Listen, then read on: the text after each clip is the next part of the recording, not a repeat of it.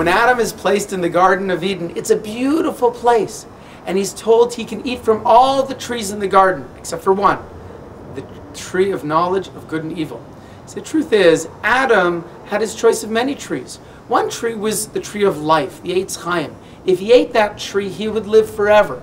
But he was told, stay away from that attractive tree, the tree of knowledge of good and evil.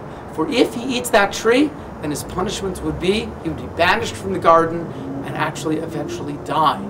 Well, we know the end of the story. He ate from the tree of knowledge and was banished and eventually died.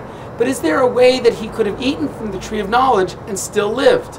So the rabbis say, if he ate from the Eitz HaChaim, if he ate from the tree of life first, then he would have been permissible for him to go and to eat, and beneficial for him to go and to eat from the tree of knowledge. What's remarkable for us is that the tree of life is representative of the Torah, and the tree of knowledge is representative of life's experiences.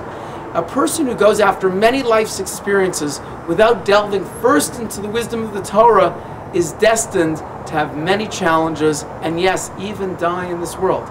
But a person who looks into the Torah first, the Eitz HaChaim, the tree of life, he grabs it, then he learns about all of life's wisdoms first. He learns about what it means to have a good marriage, what it means to be a good parent, what it means to be a loyal friend.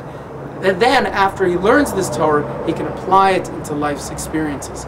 In Judaism, there's two people that we stand up for as a sign of respect.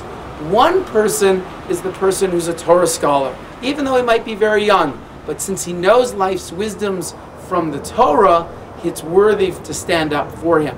Another person is a person who's a fine person, but a very old person, 70, 80 years old. That person also has wisdom.